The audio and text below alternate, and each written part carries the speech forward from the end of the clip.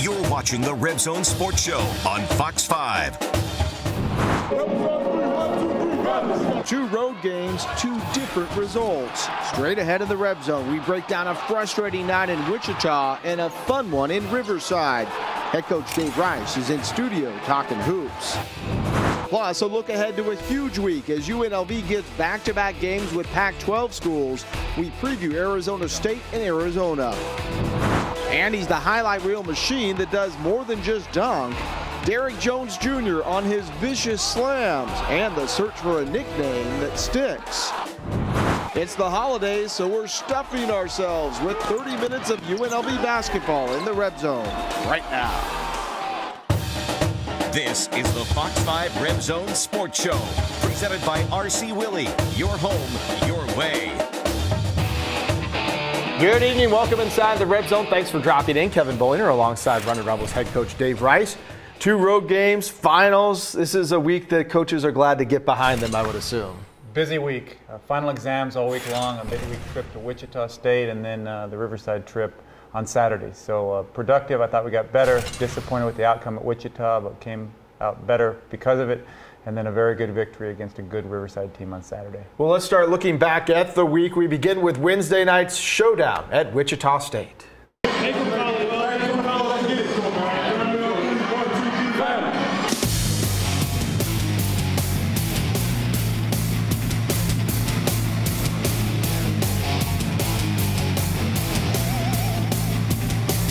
Wichita is one of the toughest places to play in the country.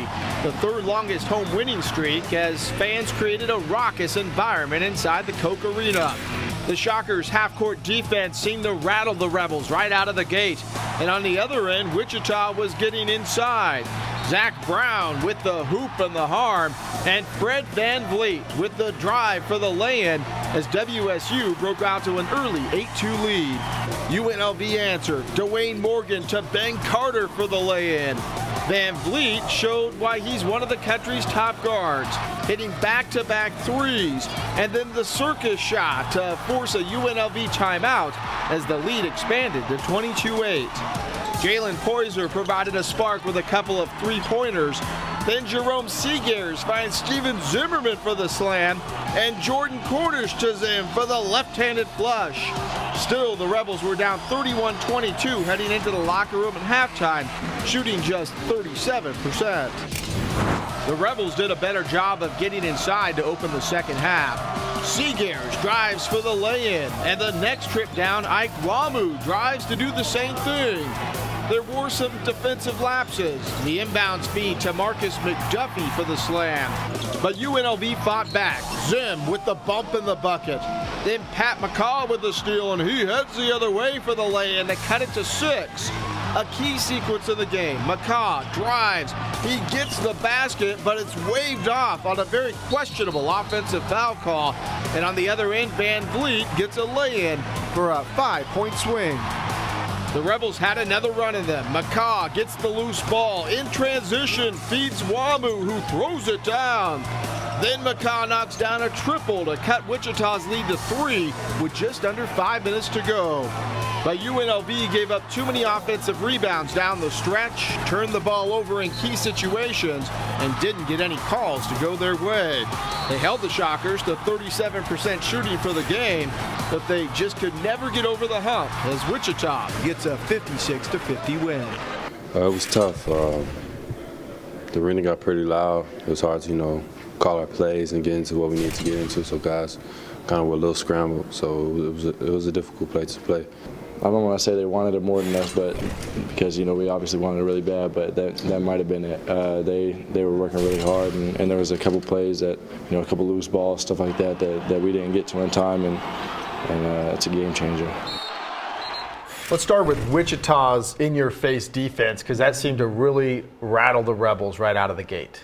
We had a tough time getting going. We got off to a bad start, no doubt, especially on the offensive end, but I thought our defense kept us in it. If you think about for the game, we shot a higher percentage from the floor, a higher percentage from 3, and a higher percentage from the free throw line, but we just couldn't get enough sustained offensive plays in the game. But I was proud of our fight. We hung in there, had a chance at the end, it just came up a little bit short. Fred Van Vliet is so good. He does so many things. He's really one of those players that you kind of just have to contain, but that's really hard to do. He's a special player. There's a reason why he's a preseason All-American and will be a postseason All-American. Baker's very good. They got a good team and a great home court advantage. But again, I was proud of our resilience. There were 3 or 4 times in the game that the game almost got away from us, but we kept fighting and kept staying together.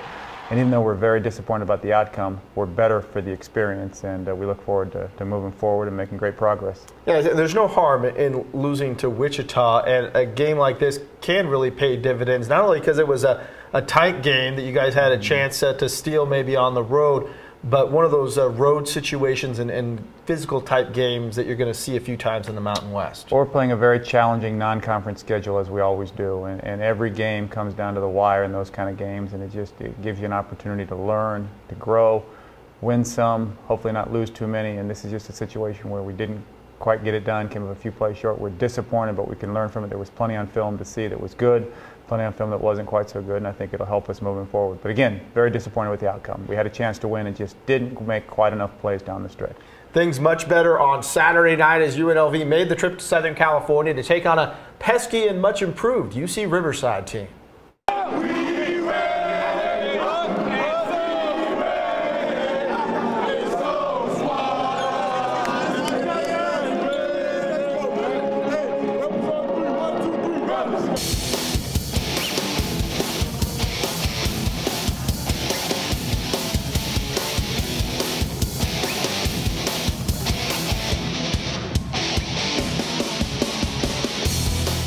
A sea of red took over the SRC Arena as hundreds of UNLV fans made the trip south on I-15. They were rewarded with a stellar effort by the Runnin' Rebels in the first half. Ike Wamu with the penetration and the kick out to Pat McCaw for the 3 to get things started. Dwayne Morgan with the steal. On the break, he misses, but Wamu there for the follow with authority. Ike followed with a 3. Then Jerome Seegers with the steal. He heads the other way for the bucket. Ben Carter goes baseline for the reverse lay-in to make it 14-7, and that's when Derek Jones Jr. entered the game and things got a little flashy. Jordan Cornish drives. Jones flies in for the follow slam. Steven Zimmerman picked up his 3rd foul just 10 minutes in, which put Carter on the floor for extended minutes. Here, Carter works the nice give and go with Seegers for the bucket.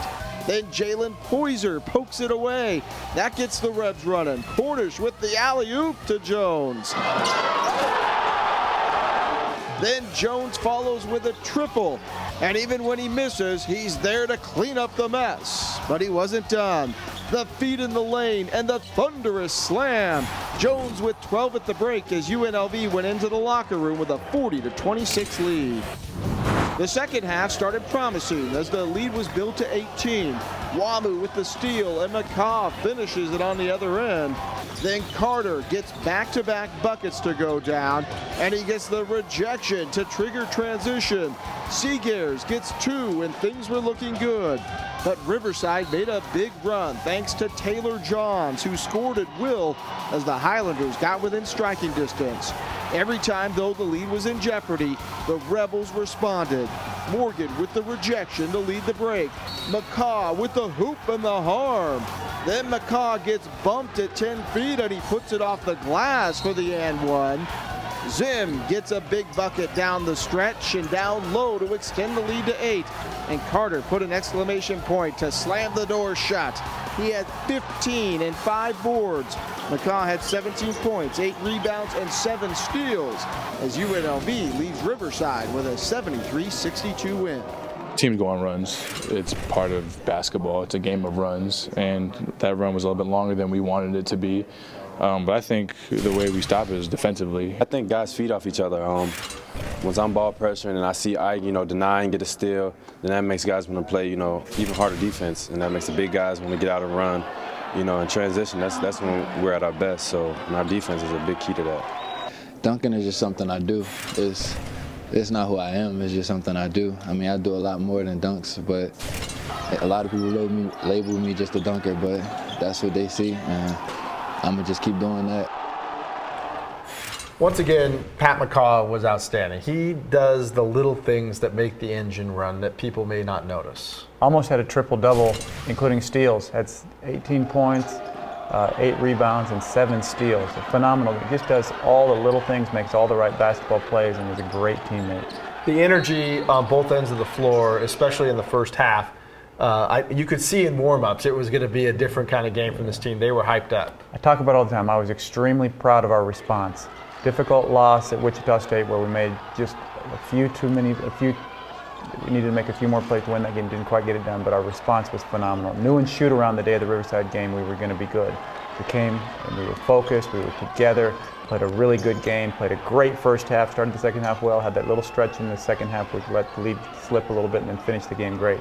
Really proud, and I have to say, Runnin' Rebel fans showed up. Hundreds of Runnin' Rebel fans. There was red in the building. Can't say enough thanks to the Runnin' Rebel fans who made the drive down to Riverside to help support us. It meant a lot to our team. Yeah, it was 70% of the crowd Runnin' Rebel fans out there. It was very loud in that arena. There was that little lull midway through the second half. How do you make sure that something like that isn't something that shows up on a consistent basis? I think a big part of it is we're 10 games into this and we're making progress, and I'm proud of the fact from beginning of the season to now we've gotten better every game.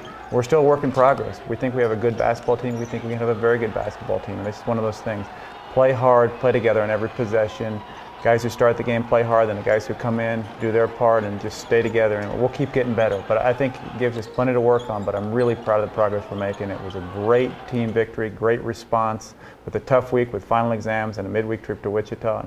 Ended well, and a tough week coming up, challenging week. But again, Runnin' Rebel fans were fantastic to come and support us at Riverside. It meant a lot to our team. Zim gets 3 fouls in the first 10 minutes, and that means that Ben Carter had to go big minutes on Saturday. But he's one of those people that you don't really worry about when he's on the floor because you know he's going to take care of what he has to do. Ben does whatever is needed to be done, similar to Patrick McCaw. And obviously Steven Zimmerman is extremely important to our team. He's playing extremely well. And I thought that Dwayne Morgan gave us great minutes, and everyone that came in the game off the bench did a great job, from Jalen Poyser to Derek Jones to Jordan Cornish. You mentioned Ben Carter. Tyrell Green's helped us as well. Just love the fact that we got a team that's together and working hard and getting better. We're just getting started in the Reb Zone. Up next, you just heard Coach talk about it. We're going to preview this week's games against two teams expected to be in the mix in the Pac-12, Arizona State and Arizona. We're back in 2 minutes. You're watching the Fox 5 Reb Zone Sports Show, presented by RC Willey. Your home, your way. 2 big games this week against Pac-12 schools, one at home and one on the road. A look now at what the Runnin' Rebels are up against as they tip off with Arizona State and Arizona.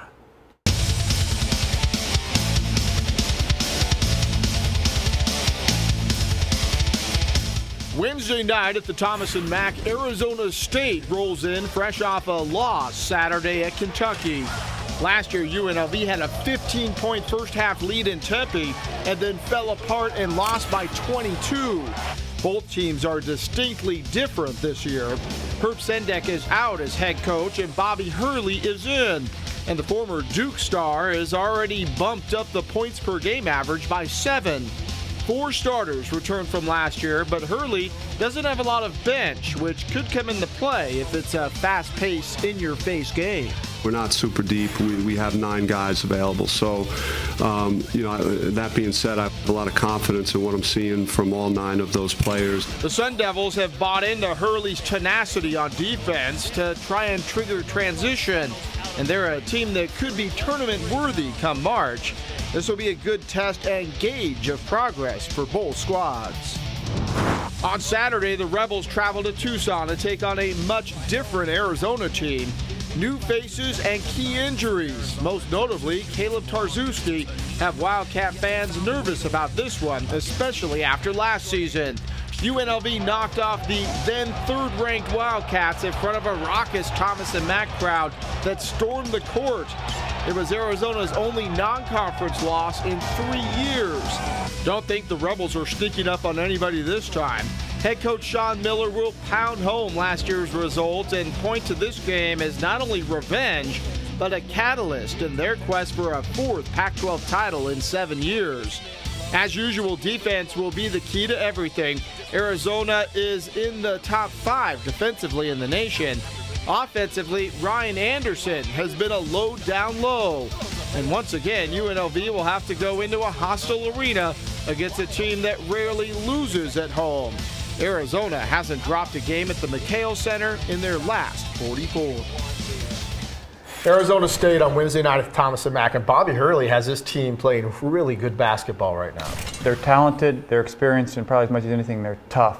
And so it'll be a huge challenge. You need to get Runnin' Rebel fans in the Thomas & Mack Center. Runnin' Rebel fans were so great at the MGM when we beat number 15 ranked Oregon a Friday ago. And so Runnin' Rebel fans have made a difference. The crowd support's been great, and it'll be a huge challenge for us against a very good Arizona State team. We know the fans will be fired up with Hurley and the Duke connection as well. What jumps off the tape when you start looking at Arizona State that's going to be a key for the Rebels on Wednesday? They're a great offensive rebounding team. It has to do with their toughness, and we have not defensive rebounded the ball as well as we need to this year. So between now and Wednesday, we've got to do a better job of getting ready to defensive rebound the ball. They're very skilled offensively, but they're tough, and I keep saying that, and it's a credit to their coaching staff, to their program, and their players, and we've got to be tougher. That one's going to be a fun one to watch. So will Saturday down in Tucson, and this is a little bit of a different Wildcat team than we saw a year ago at the Thomas & Mack. It's a ranked Wildcat team that's going to go to the NCAA tournament. They play tremendous everywhere. They play great at home. They've won 44 in a row at home. By the time we play them, they'll have played 2 more games. And Sean Miller's one of the best coaches in the country. It'll be a huge challenge for us, but we're excited to play. And another marquee game on our schedule, just like Arizona State is, like Arizona is. And it's the challenging schedule we're playing, and for good reason. It gets us ready for conference play, and we want to see where we are. How much does the Wichita game going into that environment at the Koch Arena on Wednesday night help in terms of going into the McHale Center, which is such a tough place to play, for your players to get ready for that environment? Well, I think there are a couple factors. Number one, you think about Wichita, you think about Arizona. They're 2 great basketball teams, and then you throw in the home court environment that they have, and it makes it that much more difficult. There's a reason why they have great success at home, and certainly going to Wichita State and losing a close game, but being right in it till the end will give us some confidence. Again, disappointed about the outcome, but we were right there, just a little bit short. I think it'll serve us well, but it'll be a huge challenge in Tucson on Saturday against a great Wildcat team. But again, first things first, Arizona State on Wednesday, and we need the Runnin' Rebel fans to show up and support like they've done all season long. We're very grateful for that. First post-rodeo game, so get out to the Thomas & Mack Center on Wednesday night.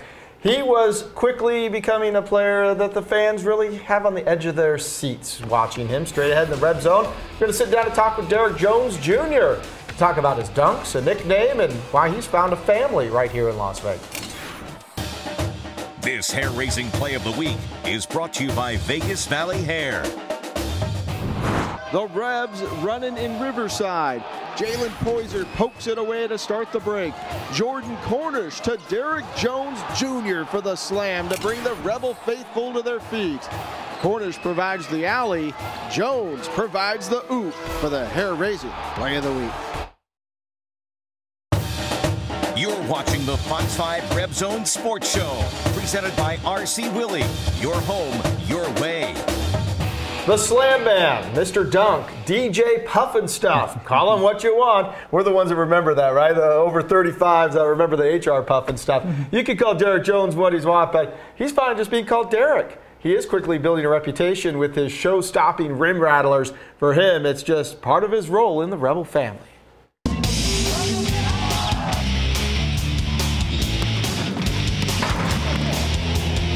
Derrick Jones Jr. has quickly become a fan favorite thanks to some spectacular dunks that have dropped more than a few jaws.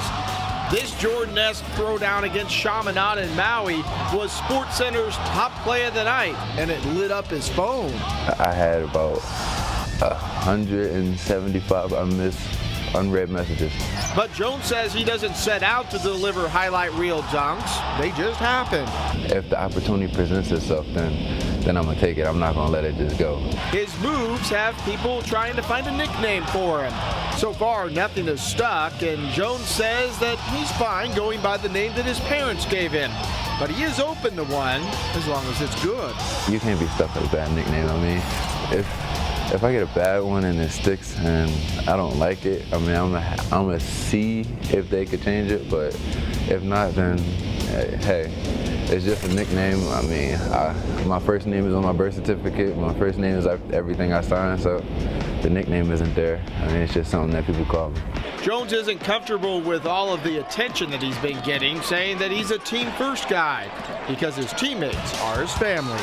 The players that I play with, I call them all my brothers because we all brothers on the court and we all brothers off the court. We all got each other's back. I'm going to go out and get my heart out and do whatever I can to get my team to win. He gets the attention for the dunks, but Derrick Jones does a lot more than dunk. For good reason he gets attention for the dunking, but he's a very good basketball player, extremely coachable, and a great young man. And along with Steven Zimmerman and Jalen Poyer, they're three extremely coachable freshmen who are going to be high-level players at UNLV.